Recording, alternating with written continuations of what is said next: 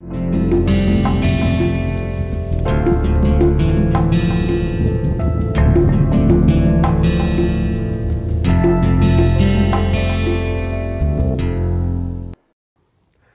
this lecture, we will more focus towards material selection. See, today there is a big spectrum of materials available for the product designer to choose, and interestingly today the materials have become something like cooking. So, it is add to taste. Same way here, you add material to the base material to get the necessary properties.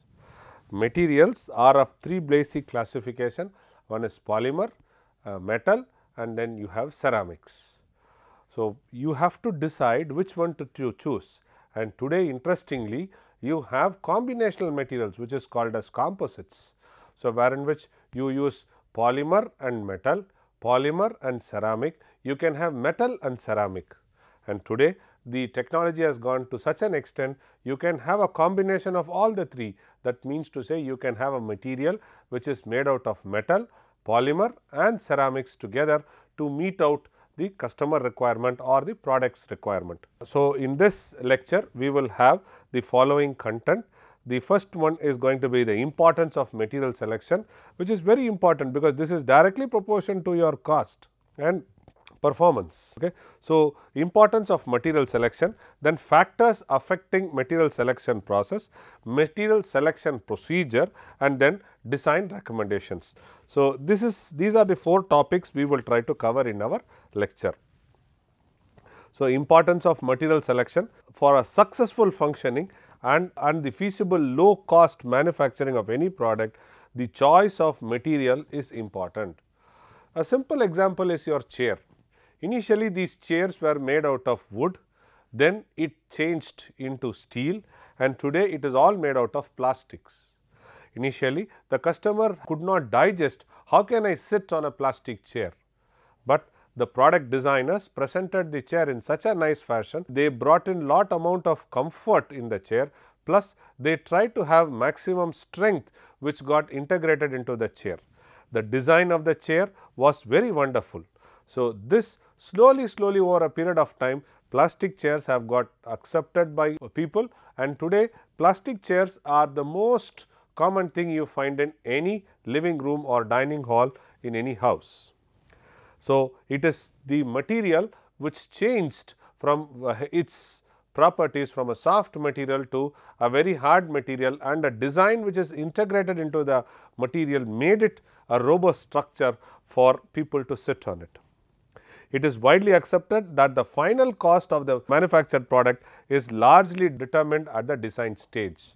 So, here this point clearly states that the designer, product designer has to have an idea or has to have a team member who is in material expert in his team to make a proper choice of material.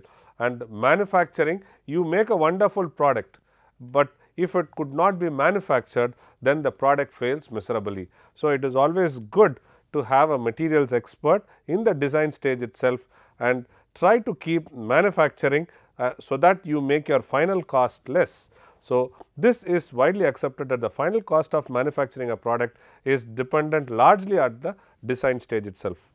The primary selection of material is used to construct or make a product should lead to essential properties, least overall cost, easy for fabrication and environmental friendly.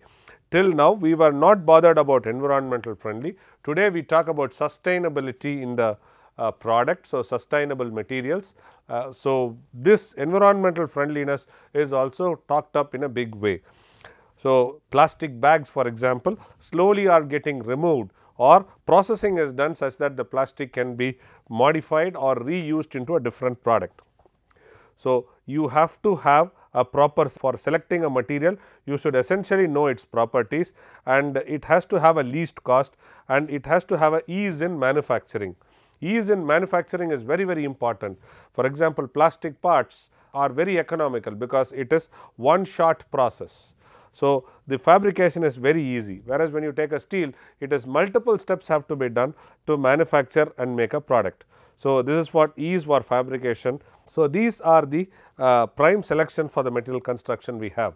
So, when we talk about importance of material selection, shape is very important, shape and size is very important. Shape means goes to form, then there is a link between function, and then there is a link from the shape to the process, shape and size to the process. You change the dimensions, if you go larger and larger and larger in your dimensions, the process which is involved in making those large dimension products are going to be offered through a different process. So, process, and then here are materials. So, the function you have to do a material selection which is here, and this in turn is linked, or the properties linked are material attributes, process profiles and environmental profile. So, where are you going to use, what is the process to be done, material attributes, how are they, what are they, which is going to make the product very successful is there. So, the function with this, if you try to take this as material selection, they look at these properties and they are linked with the process. So, this happens to be back and forth, the functioning, processes, shape and size, and this, all these things go back and forth to get a good product. So, the requirements and constraints come from the customers. So, you will have technical, you have commercial and you have government constraints which are there, and then this will lead to clarification of need, conceptual design, embodiment design, detailed design and manufacturing design. They in turn are linked with the material selection or material attributes. So, this one is again a back and forth motion. These are the typical steps which are involved in designing. So, if you try to look at the knowledge source, where do they get from? Education, experience, customer, organization, literature and vendor. So, it is nothing but the voice of the customer which we discussed in the QFD. So, this is what it is.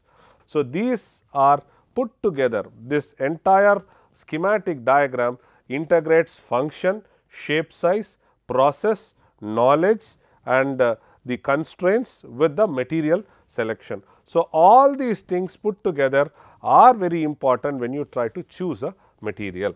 So, the factors affecting the material selection process, one is physical form, size, weight, shape. Today, we expect a product to be as light as possible, and then we also look at a product which has more comfort, that means to say more customized. The shape has to be very smooth and it is sleek. They are looking at shapes which are very elegant, weight which is as light as possible, and we also look at products which are size as small as possible. For example, cell phones, the sizes have gone down. The first cordless phone which came into the market was at around a weight of 1.5 kilos. Today, we talk about a cell phone of 100 grams or less than 100 grams. So, then this one, the mechanical factor is the other thing, where in which we talk about the strength, modulus and fatigue.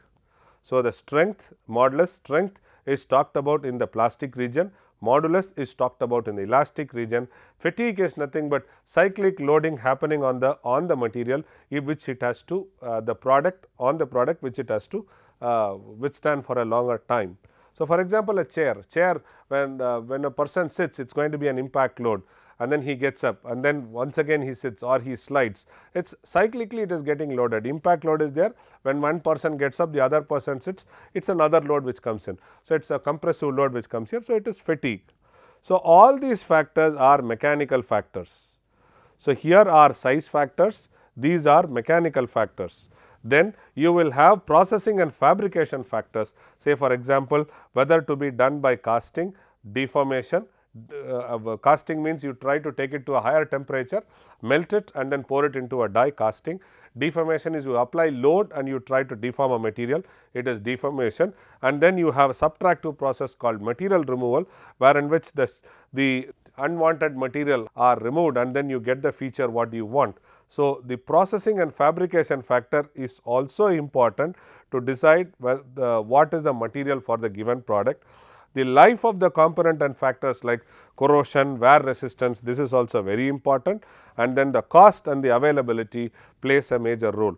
So, the 5 major factors which play a major role are physical factors, mechanical factors, processing factors, life and component factors, and finally cost.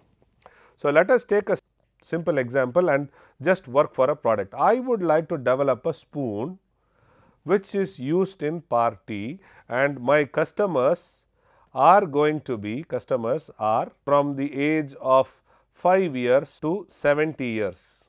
So, this is what I decide. So, I want to make a spoon, and the cost what I give is going to be per spoon. I am going to give rupees 2 per spoon, and I would also try to have the spoon which looks very close to that of a metal spoon. Okay. Naturally, by looking at the cost, you can quickly say that it cannot be a metal spoon. So, I have to look for alternatives in ceramic spoons, or I can look for wooden spoons, or I can look for polymer spoons. Okay. So, then this is what I can come. So, first what I do is I try to take polymer, I try to take wood, or I try to take ceramic. But what is the problem with ceramic? Ceramic is always brittle. So, I try to remove this option also. So, I am left with only 2 options. With these 2 options, I will start working. So, first I would look at what should be this polymer material or wood material, what is the maximum size I can make, what is the intricate shapes I can make in the spoon, and what is the weight maximum we can give it for that spoon. And I have said it is 2 rupees, and this spoon has to be also long lasting. Okay. So, if it is to be long lasting, so then you can remove wood, but if it decides to have a use and throw spoon, so both these materials can be considered next. So, from here I move to the next one. So, I have chosen these 2 physical factors, size, shape, and weight. I choose these 2 material, go ahead. Next factor is I look for strength, modulus, and fatigue. This is very important, because when people try to eat heavy, when the spoons are loaded very heavy, it should not deflect. Second thing, it should not, as and when I start using in hot environment, it should not deform very fast.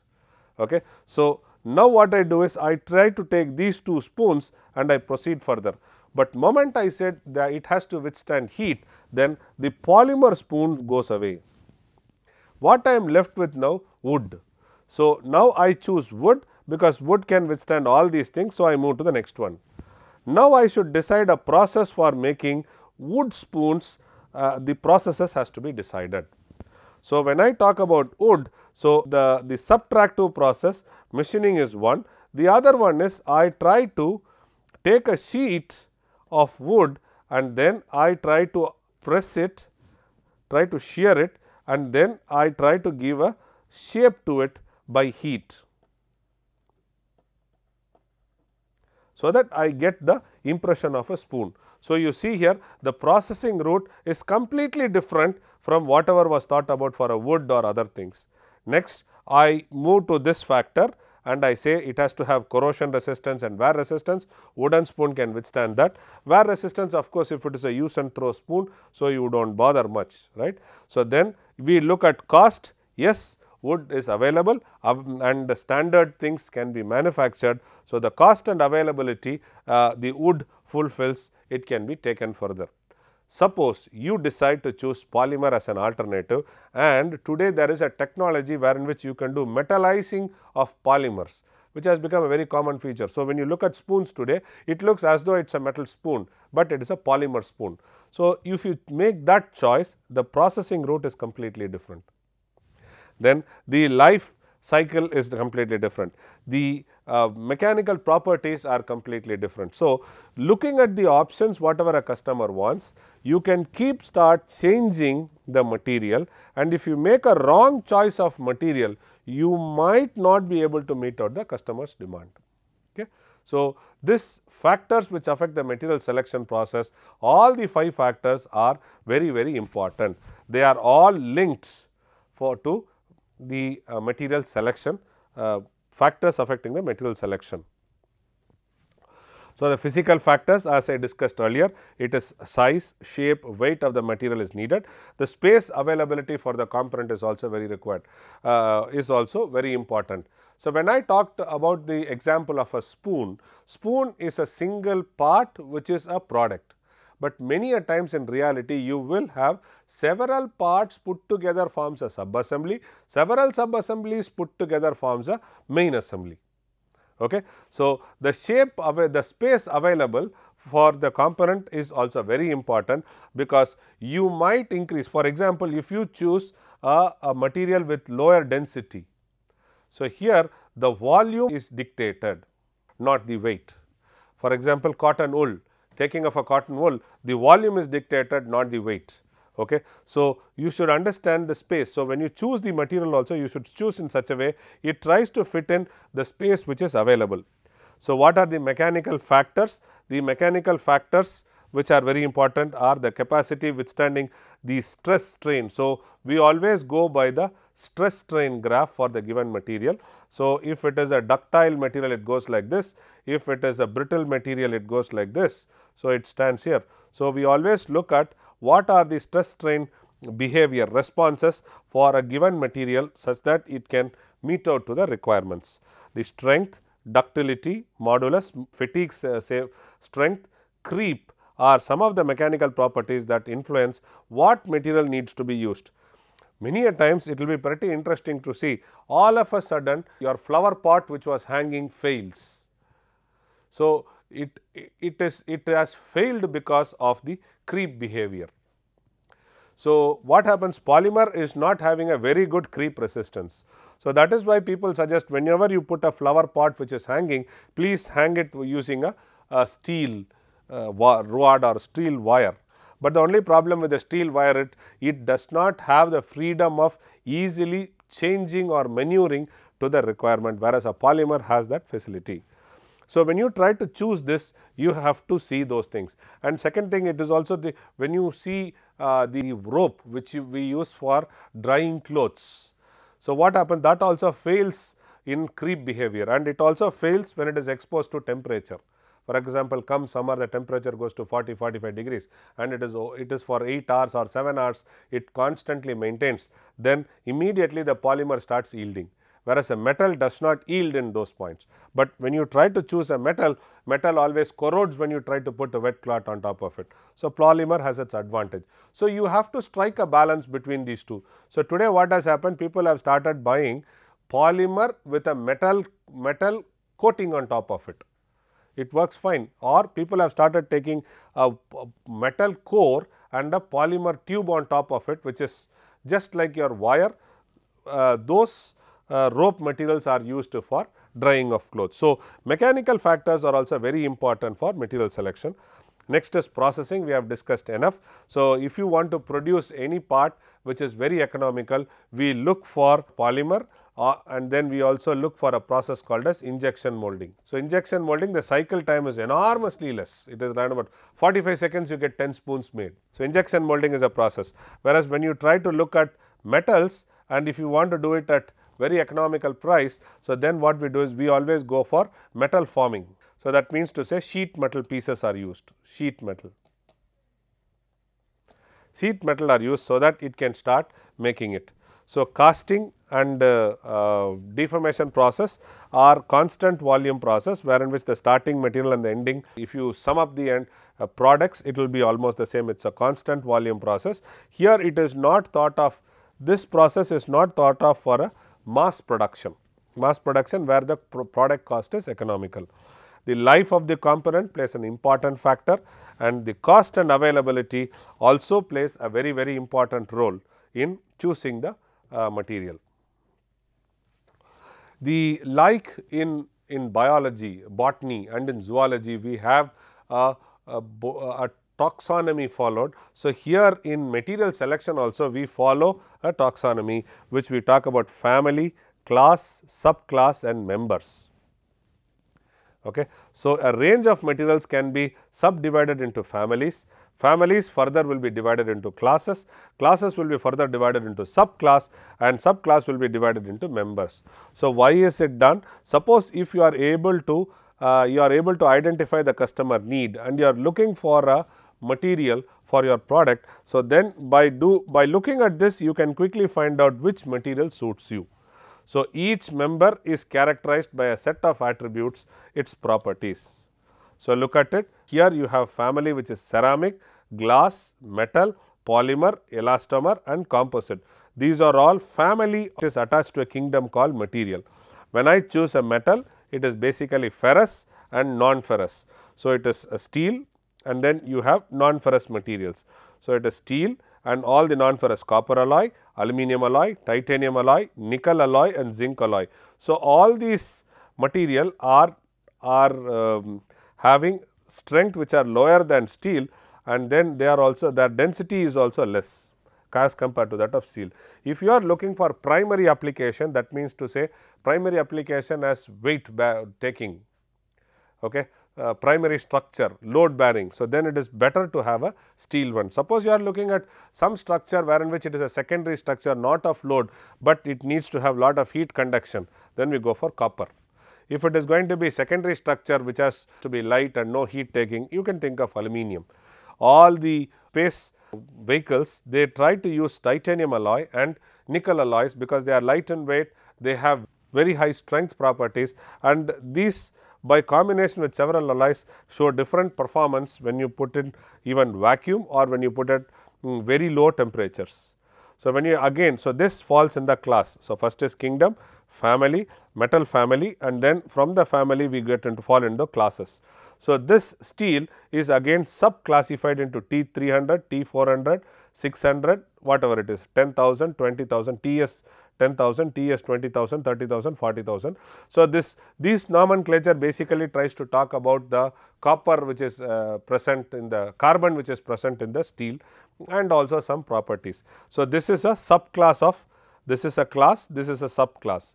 Then what are, then you will have members. So, these members are nothing but these are the properties which are there. So, you have thermal conductivity, electric resistance, corrosion, oxidation, specific heat, yield strength, hardness and elongation. These are the members which are attached to this subclass, subclass to class, class to family, family, and then you go to the kingdom. So, this is very important property which is nothing but grouping of the materials in a family. So, grouping of material based on process capability. So, here what we did was we grouped it according to only mechanical characteristics or mechanical properties and physical properties, but this has nothing to do with that of process capability or processing. So, here we group the material based upon the process capability. So, usually screening, ranking and cost optimization process are used to arrive at the best combination of material. Screening and ranking diminishes the candidate that can not do the job because one or more of the attributes lie outside the limits imposed by the designer. Say for example, required attributes, shape and material for a component to be manufactured. Shape is required, depression is required, uniform wall required, uniform cross section required, no draft not required, axis of rotation not required, regular cross section not required, capture cavity not required, closed cavity maximum temperature of 500 degrees Celsius, material excellent corrosion resistance to weak acids and alkali. So, these are the attributes, these are the conditions what is given.